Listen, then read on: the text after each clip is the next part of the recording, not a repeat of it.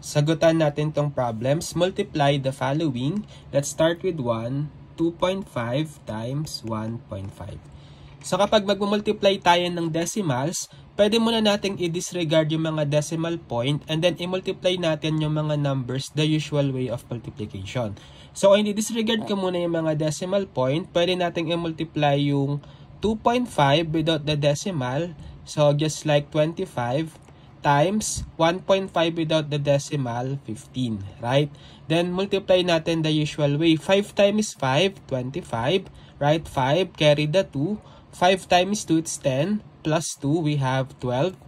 And then next, 1 times 5, it's 5. Then 1 times 2, it's 2. Then add natin. So bring down the 5. 2 plus 5, it's 7. 1 plus 2, it's 3. And then bilangin natin yung total decimal place, right? So dito sa 2.5, meron tayong 1 decimal place, right? Dito naman sa 1.5, meron tayong 1 decimal place. So pag tinutal natin, we have a total of 2 decimal places. So yun din yung number of decimal place na i-move natin. Dito sa starting point, laging sa dulo nung sagot natin, move natin 2 decimal places to the left. 1, 2. So therefore, magiging answer natin is 3.75. Next, for number 2, we have 73.64 times 0.025. So again, disregard muna natin yung mga decimal points. Sulat muna natin itong 73.64 as simply 73.64. And then itong 0.025, disregarding the decimal point, so magiging 0.25, right? So dahil 0 lang naman yung nahan, pwede na lang yung i-consider as 25. So multiply natin the usual way. 5 times 4, it's 20. Carry the 2. 5 times 6, 30, plus 2, 32, carry the 3, 5 times 3, it's 15, plus 3, 18, carry the 1, 5 times 7, it's 35, plus 1, 36.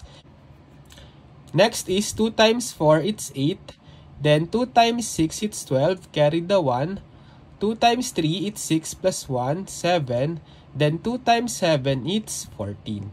Now, i-add natin, so bring down the 0, 2 plus 8, it's 10. Carry the 1. 1 plus 8, it's 9. Plus 2, 11. Carry the 1. Then 1 plus 6, it's 7. Plus 7, 14. Carry the 1.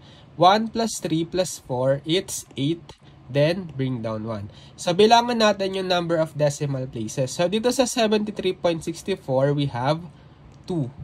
Then, dito sa 0.025, we have 3. So, we have a total of 2 plus 3, it's 5. 5 decimal places. So, mula dito sa dulo, mag-move tayo 5 decimal places to the left. 1, 2, 3, 4, 5.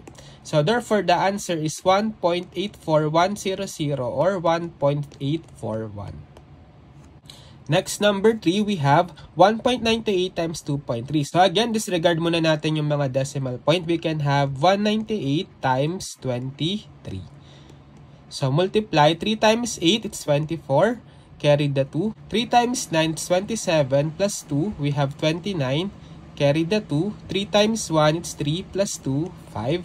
Then 2 times 8, it's 16. Carry the 1. 2 times 9, it's 18. Plus 1, 19. Carry the 1. 2 times 1, it's 2. Plus 1, 3. Then add. Bring down the 4. 9 plus 6, it's 15. Carry the 1. 1 plus 5 is 6. Plus 9, 15. Carry the 1. 1 plus 3, it's 4. Then, bilangan uli natin yung number ng decimal places. So, dito sa 1.98, we have 2. Then, dito sa 2.3, we have 1. So, total of 2 plus 1, 3 decimal places. So, mula dito sa dulo, move natin yung decimal point 3 places to the left. 1, 2, 3. So, the answer is 4.554. Now, it's your turn. So, try nyo namang sagutan itong problems and just comment your answers.